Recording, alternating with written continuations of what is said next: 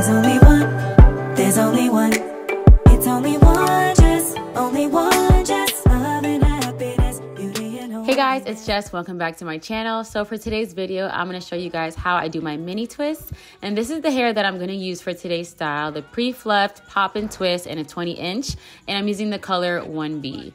So I'm gonna part my hair into like 4 or 5 sections just to give myself some like order when I'm putting the twist in my hair. So I'm doing middle part down and then just doing a few sections in the back. But however you part it, it doesn't really matter. The hair comes out the same. Just do whatever works best for you. And I'm parting with no mirror. I'm moving off of faith because that's how we do it out here.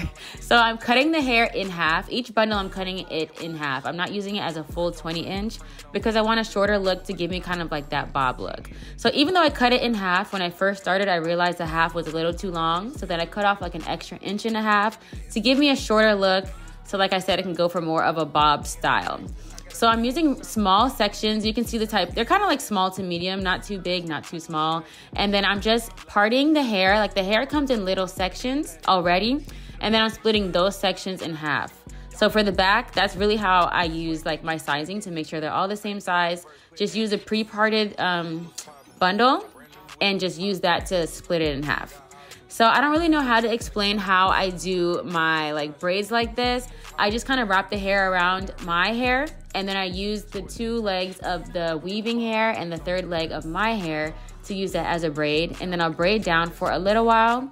And then after like braid 5 or 6, I'll split my hair in half and use it to add it to the other 2 parts. And then I will begin twisting.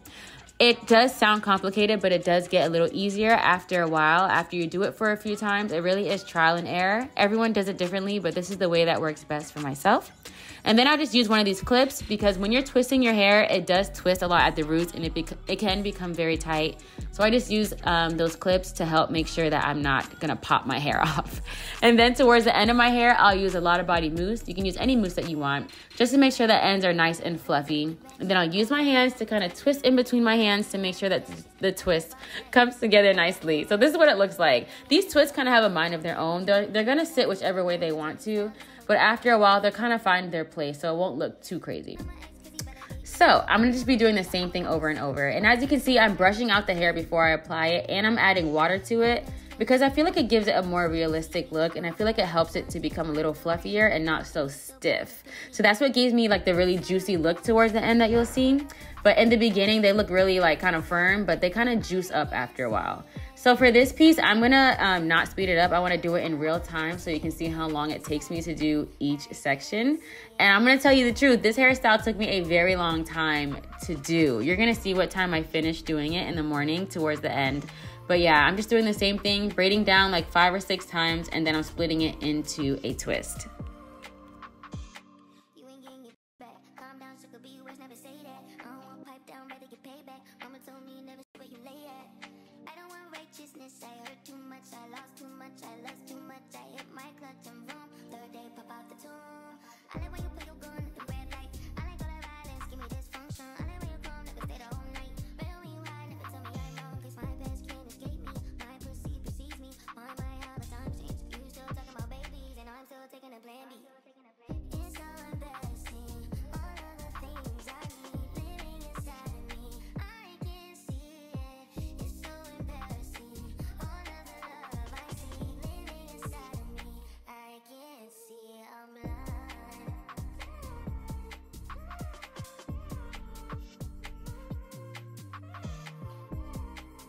All right, y'all, so here I am parting in the back with no type of mirror, just going off of straight faith and vibes. My parts were okay, but I definitely would suggest that you use a mirror, especially if you plan on doing like half up, half down styles or pigtail styles. So this is how I'm parting the hair. They come in like kind of like sectioned off a little bit already, and then I just part them in 2, or I split them in 2. And that's something that I really like about this hair, because something I don't like about canicolon hair, that's like the straight hair, is that it doesn't come in any type of sections. So I'm always insecure that all my braids and twists are gonna be different sizes. But for this one, it's much simpler because I'm just splitting it in half.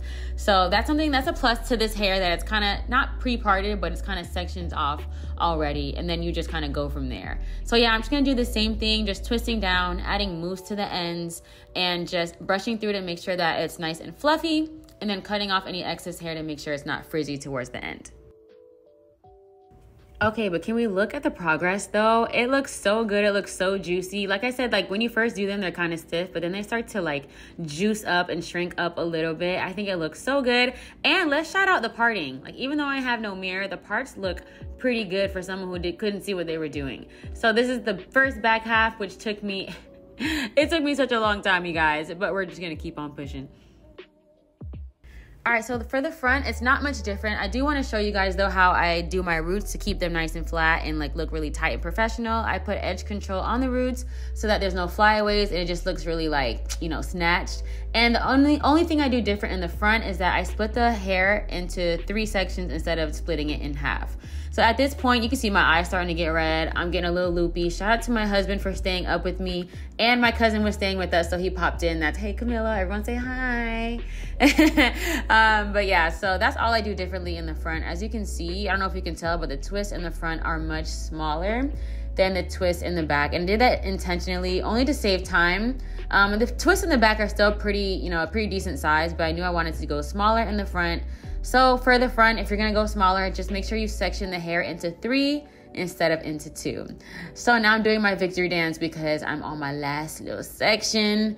Like I said, I'm just doing the same thing. So on top of my head though, I do braid a little bit differently. So I'll braid kind of like on top of my head, and I'll be making sure to use my fingers to press down on my roots to make sure that the hair doesn't slide while I'm braiding. So as you can see, I'm using like my ring finger or my middle finger to press down on my scalp while I'm braiding to make sure it stays put. And then when I split my hair into 2 for the twist, then I can like do it on the side of my hair and let it go free.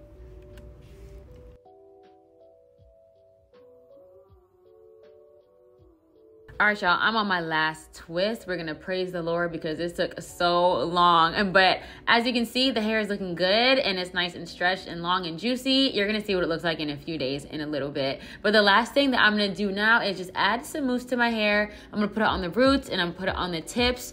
Not really sure if you're supposed to do this, but I just felt like it would really help to snatch my hair and take care of those flyaways.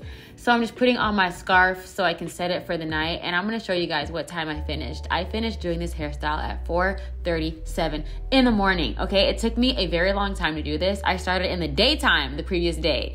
But here's my hair 4 days later. It looks so good. I don't know if you can tell, but it has shrunk up a little bit, but that's just made it even juicier than it was before. So the twists are nice and juicy. I have a nice short bob cut length. Look at the girl. It looks exactly like how my bob looked before, but it's just mini twist this time. So I'm gonna do a close-up so you can see how juicy the curls look. And now I'm gonna talk to you guys in real life and end this video. So I hope you guys enjoyed this video. If you have any questions, leave them in the comment box below and I'll get back to you as soon as I can. Y'all, I don't know about you, but this one might be a fan favorite. It's giving favorite for me. So I like how I did them short so it gives more of like a realistic look. Even though if like you really know me, then you know this is not my hair because my hair is real short. But I'm feeling like the short bobbish kind of like cut. So yeah, if you guys have any questions, let me know. One question I will answer from now, because I know a lot of people are gonna ask if my hair is poking through.